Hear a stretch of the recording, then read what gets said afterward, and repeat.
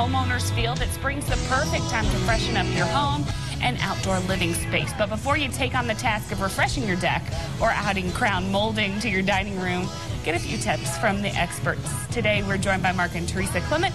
They are DIY experts, and they're going to help us spruce up for spring today. Hey, guys, what do you think is a great project to take on?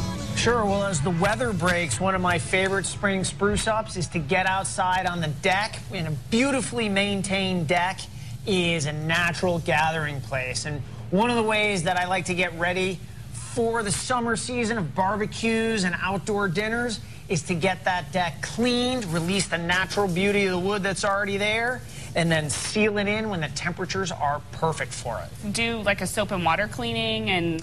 It depends what mess you have, how you clean it up. It's like anything. So if you've got mold, algae, mildew, that kind of thing, which might not be a big deal where you are in Amarillo, Texas, but sure is where we live, for dirt and those kinds of stains, grease from the grill, use the right detergent, do a little test spot.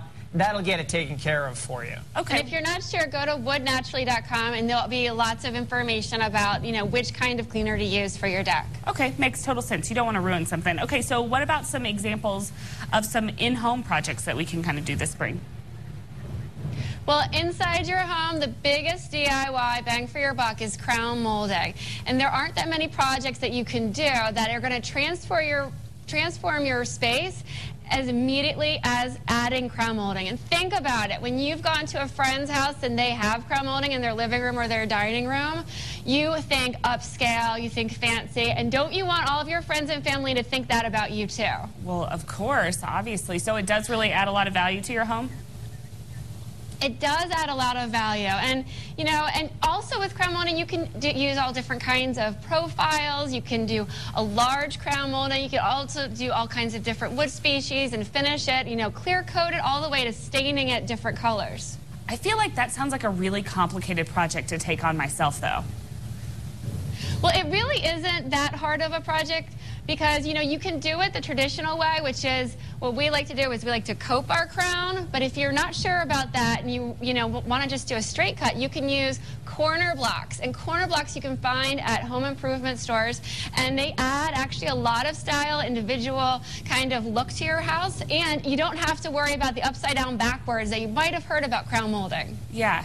Well, very good. Okay, so it is something we can totally do. Okay, what other kind of trends are you seeing this spring that we should really think about doing?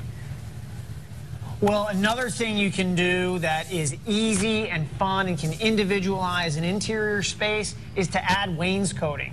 You could do tongue and groove on a vertical and go right around the room. It could be a bathroom. It could be what I call a gathering room, like a living room or dining room.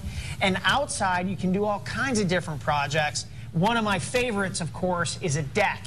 Natural gathering place, super fun DIY project, and there is no question you will immediately use it. The last screw you put in, you're out there already going to barbecue. All right, well, very cool. Where can we get some more information from you guys? Those are beautiful decks, by the way. Wow. You want to jump on to woodnaturally.com. You might even see a video with me in it, and you'll find out all you need to know to get inspired and get your DIY going.